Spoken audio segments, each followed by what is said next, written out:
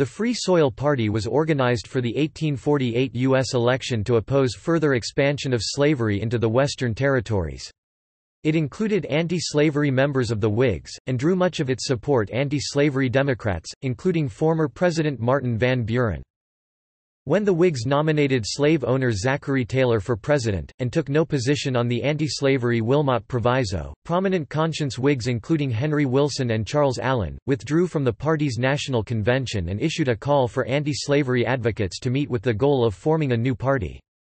The party included prominent abolitionists such as Salmon P. Chase and John Parker Hale, and held its 1848 convention in Utica and Buffalo, New York. On June 22, Van Buren defeated Hale by a 154 to 129 delegate count to capture the Free Soil nomination for president, while Charles Francis Adams, the son and grandson of presidents, was chosen as the vice presidential nominee.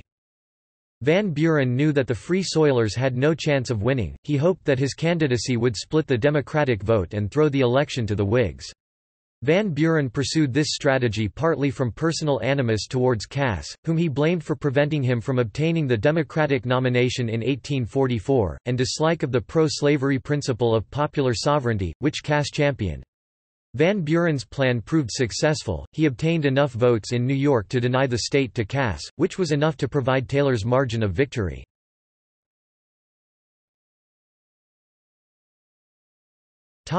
Free Soil Party platform. Among the positions adopted by the party in its convention were: We propose no interference by Congress with slavery within the limits of any state.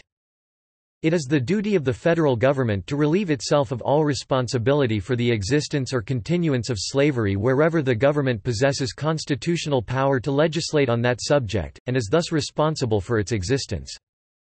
We accept the issue which the slave power has forced upon us, and to their demand for more slave states and more slave territory, our calm but final answer is, no more slave states and no more slave territory.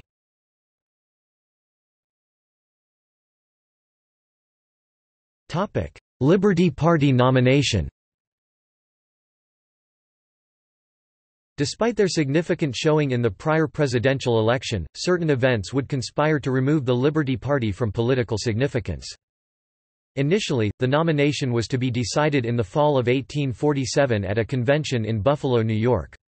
There, Senator John P. Hale was nominated over Gerrit Smith, brother-in-law to the party's previous nominee James G. Birney.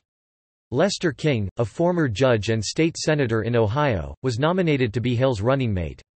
Anti-slavery Democrats and Whigs, disappointed with their respective nominees, would form a new movement in conjunction with members of the Liberty Party such as John Hale and Salmon Chase to form the Free Soil Party that summer. At this point, both Hale and King withdrew in favor of a Free Soil ticket led by former President Martin Van Buren, and the great majority of members of the Liberty Party followed. A small faction refused to support Van Buren for the presidency, however. They held another convention in June 1848 as the Rump National Liberty Party. Gerrit Smith was nominated almost unanimously, with Charles Foote, a religious minister from Michigan, as his running mate.